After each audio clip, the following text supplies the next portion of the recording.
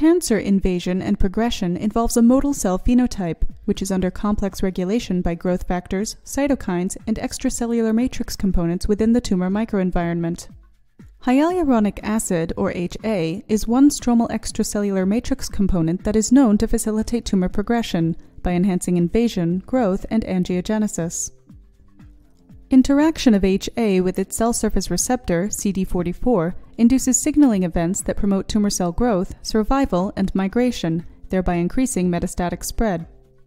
To study cancer cell adhesion, migration, and growth on exogenous HA, standard photolithography is used to fabricate a micropatterned elastomeric stamp, which is then used to create a patterned array of aminosilane molecules on glass substrates. Next, carbodiimide chemistry is performed to covalently attach HA to micropatterned aminosilane, thus creating micropatterns of HA. Cultured cancer cells can then be plated on the HA micropatterns, and interactions of cancer cells with exogenous hyaluronic acid can be visualized using light microscopy, high-resolution imaging techniques such as scanning electron microscopy or immunofluorescent microscopy.